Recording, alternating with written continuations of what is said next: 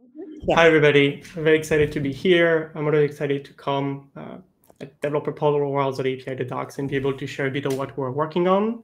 My name is Anthony. I'm a product leader working on the Miro Developer Portal and platform in general. And today with me, I have Mira, who is our staff technical writer, who actually built a lot of the things we're going to show you today. Just for context, for people who don't know Miro, Miro is the visual workspace that's used for innovation. It allows teams to build, iterate, and design products, whatever they are, digital or physical products. And with Mira and the other teams in the developer platform, we're focusing enabling developers, partners, and in-general customers to be able to build and customize and extend Miro. So our developer platform is an extension of the Miro product, allowing you to build apps and integrations. We offer a set of technical components. Some of them allow you to build apps within the Miro board and build like collaborative applications and experiences to have better brainstorming and in general helping teams and companies to build better products. We have a set of REST APIs, which are usually used more to build integrations and automations. And we offer as well a component we call Live Embed, allowing you to take Miro and bring Miro into other products. So you get access to the visual collaboration within any other web products. And today, we really wanted to focus and talk about some of the problems we've faced over the last 6 months and some of the things we were putting in place and we're actually still working on in trying to solve these problems. So for a bit of context, we launched the Miro Developers Platform a year and a half ago, at least the revamp of it that we call the version 2. And where at the beginning, a lot of the focus was to bring some of the basic components and experiences and the doc, we quickly realized that we're missing a couple of things. And some of the things we heard from third-party developers and partners, the first thing is they found that our onboarding process was complex. The fact that we offer different technical components did not make it easy for them to understand what they can build and how to build it. The other thing is to be able to actually use the platform and even discover the product and see if that can be useful. It was requiring the users and developers to create a Miro account and a developer account. So that was quite a lot of frictions and barriers on the flow to what we call activation. So having developers that show real interest in the platform and building. And we wanted to remove these barriers. The other thing is our documentation was not fully interactive. We have some parts that were interactive, some parts that were not at all, and required you to have a full setup and set up an environment and develop an environment just to be able to test and discover the product, which did not help in getting adoptions and activations in general. And overall, we felt that it was not fun. And some things, the constant feedback we have about the Miro product is it's a great experience. Team enjoy using Miro. They love collaborate together. And our developer platform was not sharing that excitement and that fun. And in order to tackle, or at least start tackling these problems, we build a set of tools as part of the onboarding journey and day-to-day developer experience to help solve that. And we're going to pass it now to Mira to actually demo to you the new onboarding journey and the new things we have built to try to solve some of these problems. So Mira, all yours. Thank you for the very insightful introduction, Anthony. Hello, everyone. Now that you have some perspective on the problems that we were trying to solve, let's take a look at the DX initiatives and solutions that we came up with. Let's get started. So here you can see our developer platform landing page. We've identified that most times, one of the first touch points for developers who are curious to build Miro apps would typically be the Miro developer platform landing page. Now, at this stage, keep in mind that these developers might not just have some curiosity, they might also not have some detailed information about the capabilities of the Miro developer platform. We've taken care of this by enabling developers to get started with their onboarding journey right from our landing page. Here, I'm going to click on Get Started. As you can see here, I'm directly taken to the Onboarding Essentials page. The Onboarding Essentials guide consists of a list of topics that take the developers through a guided path, enabling them to discover, learn, and test on the go. It contains a list of practical tasks to help you learn the Miro developer platform and takes you right from making your very first web SDK call to creating your first Miro app locally. As you can see here, there are many tasks. Each of these tasks have a consistent structure where we include a progress bar that indicates your status or your progress so you know how much you have done and how much is left for you to complete the onboarding flow. The estimated time it takes to complete the specific task, the learning objectives so you know what exactly the goal is upfront, the content itself, which guides you through this task in a step by step manner, and the next task that you can take to the next level of your onboarding journey. For example, here we said that you've, okay, in this task you've done this, and now you need to accomplish this, and you can also follow the step by step tasks here on the left pane. Last but not the least, one of our most notable innovations this year, the embedded code editor, which we built using our very own board speaker feature of the live embed technology.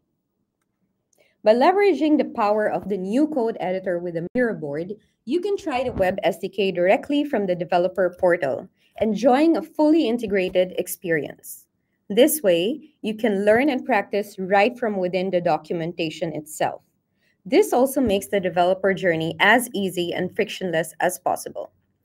What's really remarkable here is that you don't need anything at all. No prior knowledge of any Miro capabilities, no registration, no Miro account. You don't even need a Miro developer team. Yes, you heard that right. You can discover, explore, and try out stuff right from the get-go. This literally means that you can make your first web SDK request with just one click. So now, enough of the talking. Let's see this in action. I just clicked on create board and created a board here. Now let's try to run the code. This is the sample code that's already provided, and I'm just going to run it as is. And as you can see, with a single click, it created a sticky note with all the defaults here. Now, what's really cool here is we can also update. We can use this as our playground. We can update this. For example, let's change the fill color to blue. Let's change the text of the sticky note to hello. And let's click run. And there you go. The sticky note color has changed to blue, and it's saying hello to every one of you.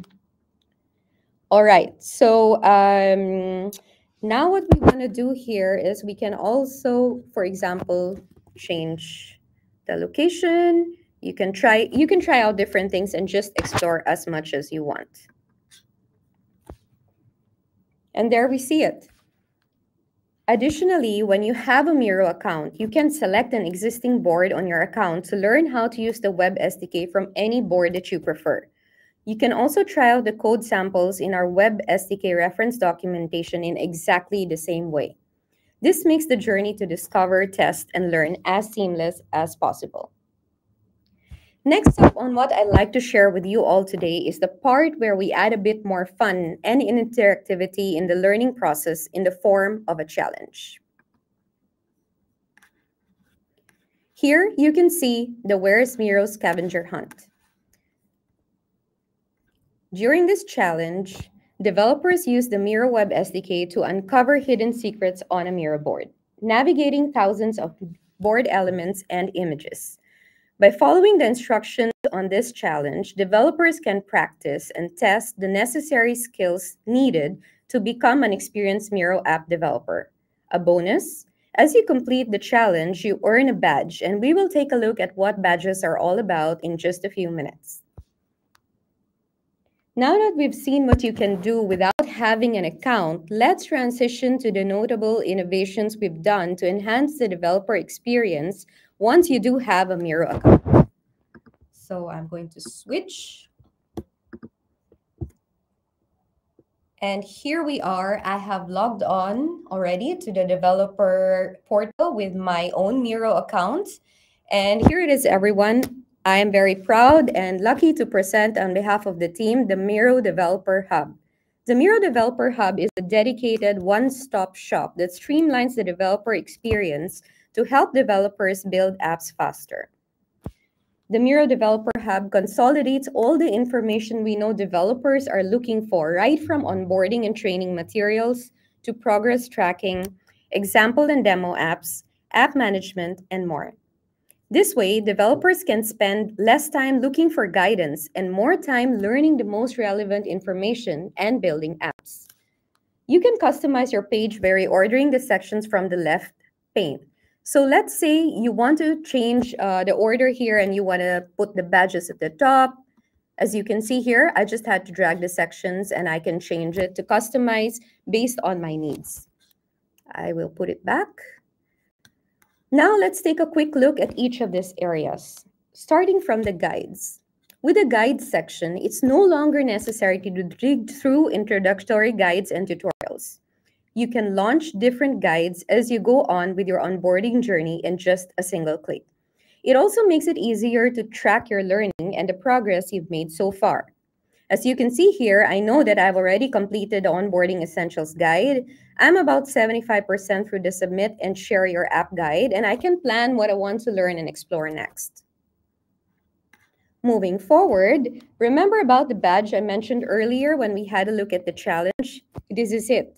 We've introduced a gamified experience that makes onboarding fun by keeping track of your achievements and adding incentives in the form of badges to encourage learning.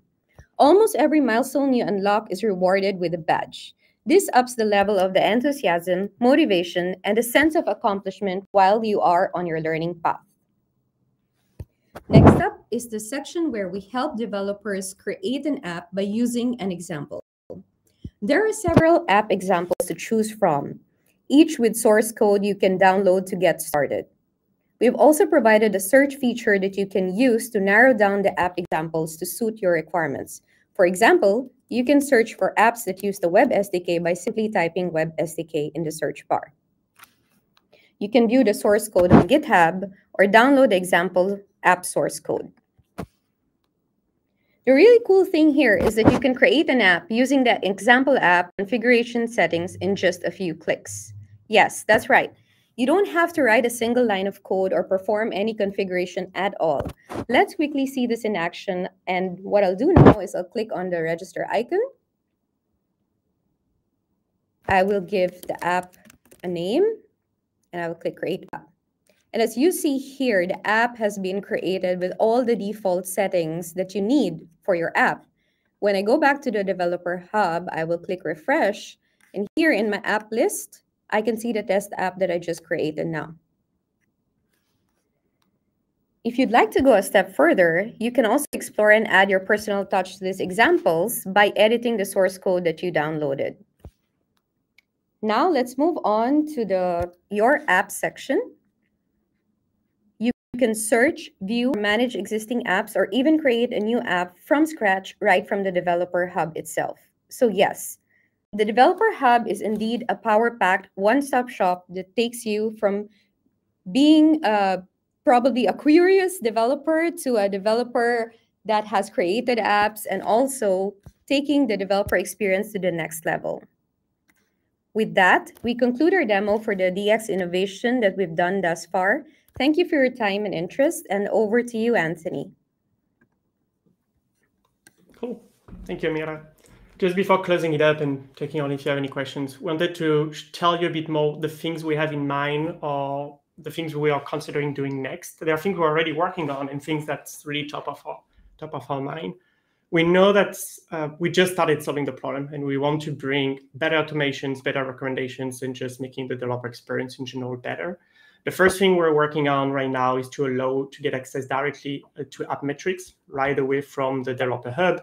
So the idea here, most of the developers that are building on top of the Miro developer platforms want to enhance Miro. Whatever they are trying to solve a problem of the team, of the company, they're trying to build apps for the marketplace, or even trying to build a business. And being able to understand how users consume the app, what are the different usage drop rate, installation, and so on is really key for them. So that's one of the next things we're going to bring on, which will allow anybody who's building apps to get access live to their metrics. The second one, Mira showed that in one click, you can create a new developer app and having it fully configured.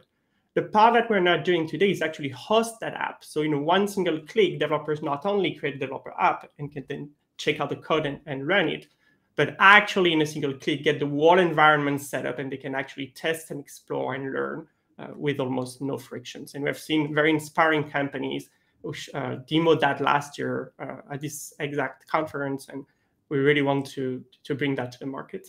The last one, I think it was related to another question in the chat, is the content you see at the top of the Developer Hub is quite static today. What we like to bring is what we call smart content engine. The idea is the developer onboarding journey, what developers build is very different. But we have ways by using Google Analytics data and developer portal data and the usage of the APIs to understand, or at least try to understand what we're trying to build, what we are building, to recommend them the right content. Let's say that if you see someone has created an account, has made the few first API calls from the reference documentation, and they stop there, you could recommend them the right guide to help them to continue. If they started creating content on the board and like specific items on the Miro board, you could have a guide helping them to be specialized on the REST API side, helping them to better understand how to automate the process they're trying to do. And we really want to have that. That's your journey. We kind of take the hands of the developers, and we take them on a journey when we help them to focus on what matters and help them to build the applications, the solution they want as fast as possible. All of that is on our plans. Hopefully next year we'll be able to demo some of that. But yeah, thank you very much, Mira, for the demo. Hope that was useful for you, and we'll be very happy to take any questions you have. And if you want to explore, we added a couple of links here if you want to learn more about what we do. Thank you.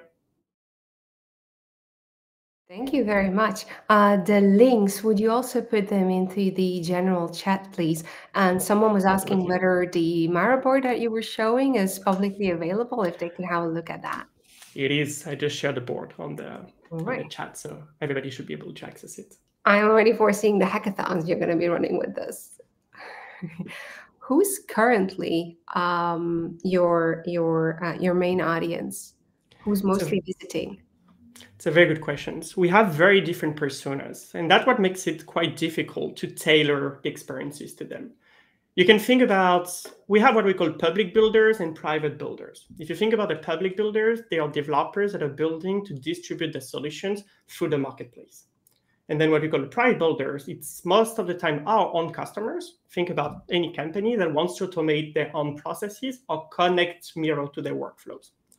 Their journey in discovering, building, and solving problems or their needs is quite different. But even within these categories, there are a lot of different personas. If we take the public builders, you're going to have an indie developers that might be interesting to just solve a problem, his own problem, his friend's problem, learn and explore because it's cool, or build a CV and find a job. While we have as well marketplace builders, or what we call solution partners, they are very established companies that are making a business of building apps and selling apps. Because by building on Miro and distributing through a marketplace, they get access to the 60 million Miro users, and they can build established, sustainable businesses on top of that by monetizing their apps, monetizing their services and expertise. They can be building apps and running workshops and training, facilitating agile processes and brainstorming. So we have quite a large variety of builders. And obviously we cannot solve. So what we try to build is an open platform. Anybody can come and use it. There is no limitations. There's no barrier to entry. It's actually free of charge. But we need to focus. So usually we work quarter by quarter or half year by half year. We pick a persona and we're trying to solve the most important needs of that persona. Mm-hmm. And then that has to align as well with the company goals and what we're trying to solve. So you could see that some of the things we have built here might be tailored more to public builders and more like indie developers. Some of the work we're planning for the next quarter are tailored more to established companies that have different needs, like being able to build enterprise-ready solutions to sell to companies. So yeah, we have quite different personas to serve. Do you even try to do any kind of SEO? We try to. I'll say that's maybe one thing we're not doing super well, or we could do better. But we try. Yeah. We try. One of the KPI that we monitor, and Max, I think, talked about it before, is what we call activation. That's quite an important KPI for us. We see a very high correlation between the number of activated developers, so developers that show a real interest in the product, and number of apps that are launched to our marketplace. And getting a more active, building a more active ecosystem and marketplace is one of our key targets. So activation is quite important for us. And SEO is obviously driving that. Is there a way a user could bookmark or save documentation pages in the learning system that Miro was showing, to view that then in the Developer Hub dashboard? Do you want to take this one, Mira, or do you want me to answer? You can go ahead. I'm just answering another question on the chat. Okay. No, unfortunately, today it's not possible. I think it's a great idea. I love we do that. Today, as I said, the content you see, the links and the guides at the top, is quite static. So there's no way, it's not automatically updated. We do these updates, and there's no way for users to be able to bookmark them. So all of them are linked to pages on the developer portal that they can bookmark. But if they bookmark that, it does not appear in their hub. That would be very cool. They can build their own profiles and being able to bookmark that. I think it's a great idea. Because you're sort of going that way. How did Miro build their developer onboarding experience? Was it based on literature, customer research, a full fight in the UX club at Miro? How do you do this? Yeah, it's a good question. There was a bit of everything we build, we follow quite a product-oriented mindset. Actually, all of this, we sit under the product organization. So the first thing we always do is what we call discovery. And discovery includes looking at defining the problem areas, doing a market analysis and market research, or what seems to be the state of the art, or what other companies are doing. Then we define what success looks like for us and the goals. And we don't define solutions at that moment. We define just what we want to solve. And after that, we partner. We usually have a team of PMs, tech writers, developer advocates, and engineers. And that's where they start designing a couple of solutions based on what they learn in the discovery. And we pick the one that is what we think has the highest ROI, basically. The one that is doable in less than a quarter. That's kind of our rule. And in which we can start learning and iterating on. And that will drive us or drive the KPI we picked or why we decided that initiative. So actually, for this one, we had a product designer, many developer advocates, and tech writers who built it. Mm-hmm. And it's an iteration. We monitor every step, every task is monitored, how many people achieve it, when they dropped, and we're able to iterate on that quite easily. Mm-hmm. How are you connecting the experience of a regular user to that in the documentation, if at all? I'm not sure I understand the question. How are you connecting the experience of a regular user to the documentation? Oh, I guess a regular Miro user to the experience on the Developer Hub. Maybe that's the question. Okay. Well, the first thing is, out of the 60 million users of Miro, very few are actually builders and developers, right? It's a very small category of that because we have a lot of functions using Miro. The way it works is actually we implemented the login button you see on the developer portal uses cookies of your Miro account. So as long as you're logged in to Miro using Chrome, for example, we will know you're logged into Miro, so we'll log you in automatically to the developer portal. The only step that's different is creating what we call a developer account. So we create, for the people who are familiar with Miro, Miro is organized per team. That's what we call. And we have a specific team, which is the developer environment. We basically do that to create a safe sandbox, but as well a free environment. So you don't need to pay for Miro to be able to develop and use it. So that's the only step which is additional to your Miro account. But just with the Miro account, you could log in on developer portal. You will be able to use most of the product, as Mira showed. We actually we simulate and we create anonymous accounts for you, so you don't need to do all of that. But the moment you really want to start building an app and accessing to all our components, that's where you need to create a developer team. So Miro account is the same across the product and the developer platform. But to be able to have a developer environment, you need to create an additional thing inside your Miro account. Mm-hmm. And then you already answered the other question with this as well.